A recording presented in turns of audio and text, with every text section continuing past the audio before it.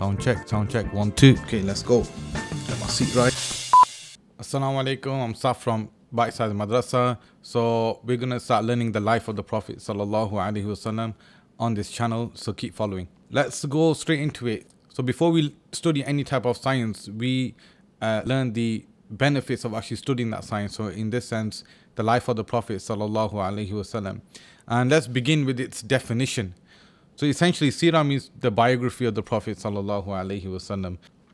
So when we study Seerah, we look at three things mainly: his circumstances, his environment, and his conditions. Also, there's another aspect of his Seerah that we study, which is called Shama'il. So his character, the way he was with people, so his disposition with people, and as well as that, his being in the sense of his physical appearance. So how long was his hair, how tall he was, what was the color of his skin, and all of these things.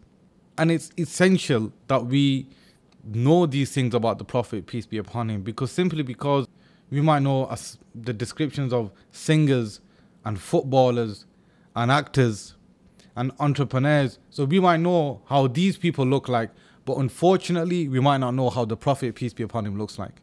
As Muslims, and as a Muslim, that is a serious problem. So, and if you truly believe that, the ultimate salvation is to say La ilaha illallah Muhammadur Rasulullah, why would you not want to know about Muhammadur Rasulullah? One thing that's important to know about studying the life of the Prophet, peace be upon him, is that, remember, studying the life of the Prophet, peace be upon him, is not like studying a hadith. And that's separate, and that's what I'm saying. So that's considered as a separate subject, and that's called a hadith. And a hadith is used for legislation purposes. So a hadith will be used for law. So people, scholars, qualified scholars will study a hadith, and they would use those ahadiths to establish law. It's not the same for Seerah. Ultimate point is you can't use Seerah to establish law. Purpose of teaching the life of the Prophet, peace be upon him, is that people increase in their love for the Prophet, peace be upon him, and increase in their knowledge for the Prophet, peace be upon him, and have a brief and basic understanding of what occurrences took place in his life. Now, does that allow you to take what I say and use it as law? No, of course not. So that's important to know. In a nutshell, life of the Prophet, peace be upon him, you study to increase your knowledge of his life as a biography. You can't take out rulings from it and for legislation purposes, because that's a total different kettle of fish. And the Sahaba recognized the importance of preserving the knowledge and the things that took place in the life of the Prophet, peace be upon him. There is definitely reward in studying the life of the Prophet, peace be upon him. It is an act of ibadah.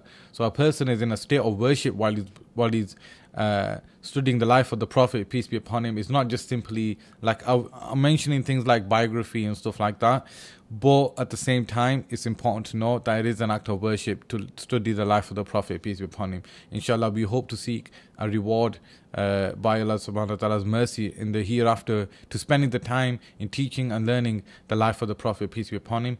And it definitely does nourish the heart.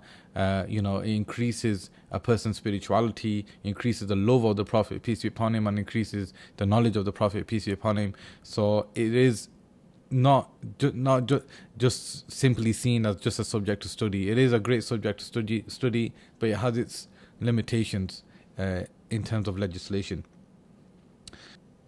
Now Seerah is actually preserved in almost every single language.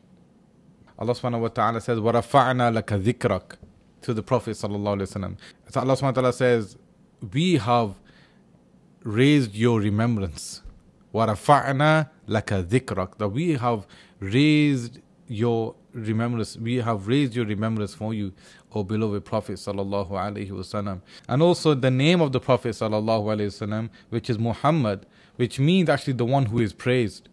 And the Prophet sallallahu alaihi wasallam is praised every single moment of the day. Every single moment of the day, there are always human beings who are praising the Prophet, peace be upon him, in every single moment of the day. We might not be praising the Prophet, peace be upon him, every single moment of the day, but if there's no moment that passes by during the day that the Prophet sallallahu alaihi wasallam is not praised, and that lives to his name, the praised one. So subhanallah, I mean, just in his name there's miracles, just in his name. Wow. And another one of the benefits of studying the life of the Prophet, peace be upon him, is that it will bless you with the opportunity of imitating the Prophet, peace be upon him. And it's actually interesting to know that children, if you see children behave, they are imitative by their nature. Human beings are imitating beings. That we always imitate something. The way we dress, the way we talk. My accent is beautiful, and because it's from Oldham. That's why it's amazing. And that's the thing. When if I changed environments, if I stayed amongst different people, I will eventually start imitating the way of speaking. I will start imitating the way they dress. I will start imitating even the way they look. They say, even if you spend so much time with somebody, you actually start even looking like them, which is amazing, because you will come to study that when the Prophet ﷺ migrated from Medina, but the Prophet migrated from Makkah, when he entered into Medina, he entered with Abu Bakr Siddiq radiallahu an. And Abu Bakr Siddiq radiallahu an, who is, when you describe him, he's described very different to looking like the Prophet ﷺ. He actually started looking like the Prophet ﷺ, where people mistook Abu Bakr Siddiq to be the Prophet ﷺ. They started meeting him, because there were people from Medina who never met the Prophet ﷺ before. And that's the thing, when you truly love somebody and truly learn about someone, you will start imitating them. And here, when we study the life of the Prophet, peace be upon him, we hope that we start imitating the Prophet, peace be upon him. If that's our nature, and then Allah subhanahu wa ta'ala says in the Quran that He has sent us the best example to imitate. That's why we study the life of the Prophet, because the more you study about him, then you will start imitating him. You will start imitating what he eats, sallallahu alaihi wasallam. You will start imitating the way he walks, the way he talks, the way he smiles. We hope to be like that. So inshallah, we make that niyyah, we make that intention of not just studying the life of the Prophet to be a critic. If people have diseases of their hearts, that's their problem. That's their issue. The Prophet sallallahu alaihi wasallam, he used to be criticized at the time by his enemies, and they used to call the Prophet Muhammad Muzammam.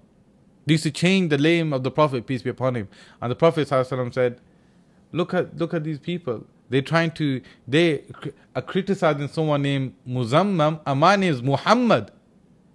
Sallallahu Alaihi Wasallam. I mean, he wouldn't even allow something like that to affect him. The point is, whoever people criticize, if people want to study the life of the Prophet to criticize him or to try to find negative points, they only find those points not because they're present with the Prophet, peace be upon him. It's because they see a reflection of themselves.